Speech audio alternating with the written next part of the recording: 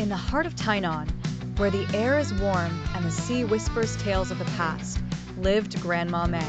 Every summer, her granddaughter Tiffany, a bright-eyed girl with long hair flowing like the breeze, would visit from New York. This year was different though. Tiffany wasn't just here for a vacation. She was here to learn. "Grandma, what's so special about the milkfish?" Tiffany asked one morning as she sipped her soy milk. Grandma May smiled, her eyes twinkling with stories. Milkfish is more than just food here, my dear. It's a part of our heritage and a symbol of sustainable living." Intrigued, Tiffany followed her grandma to the nearby fish ponds. "This is where it all begins," said Grandma May, pointing to the shallow waters where tiny milkfish, known as fry, swam. These little ones are raised with care, respecting nature's balance. We make sure the water is clean and the environment healthy. This is called sustainable aquaculture, and it helps protect our oceans. As they walked, Grandma May explained how the milkfish would later move to deeper ponds. Each stage of their growth is carefully managed by different farmers.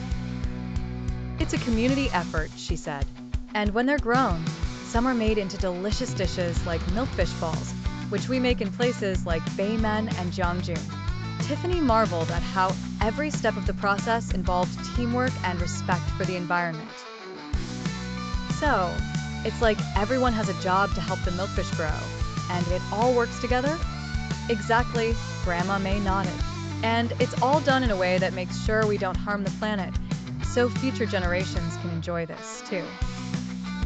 That's part of the UN's Sustainable Development Goals, or SDGs.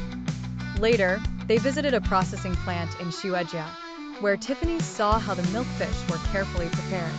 She even got to try removing fish scales, though it was tricky, and she ended up with a face full of fish scales. "Oops," she laughed. "But I get it now, Grandma. This isn't just about eating fish. It's about taking care of the earth and each other." That evening, as they enjoyed a meal of milkfish soup, Grandma May said, "Sustainability means we think about tomorrow today. By caring for our milkfish and the world they live in, we're ensuring that both people and nature thrive together." Tiffany smiled, savoring the taste of the fish and the wisdom of her grandma. "I think the milkfish is my new favorite fish," she declared.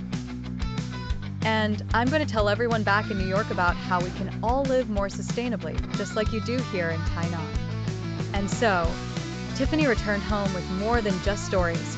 She carried with her the lessons of sustainability, ready to share them with the world.